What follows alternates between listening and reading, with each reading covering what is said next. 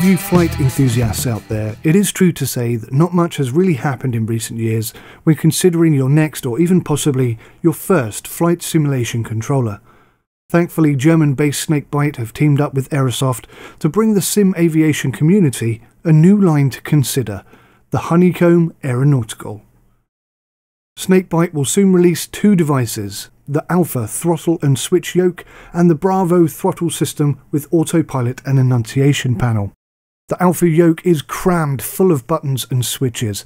The width of the yoke offers a perfect middle ground for aviation, being slightly wider than a Cessna but smaller than a commercial jet.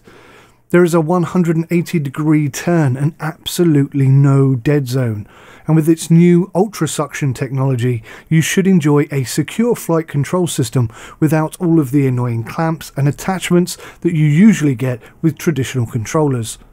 The Bravo system is designed to work with pre-existing controllers of other brands and offers an authentic engine management and avionics system for all forms of aviation.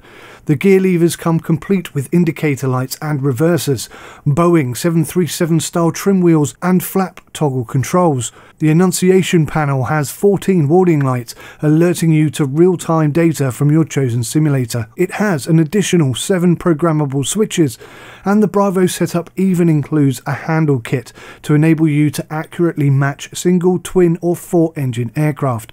That includes both commercial and general aviation.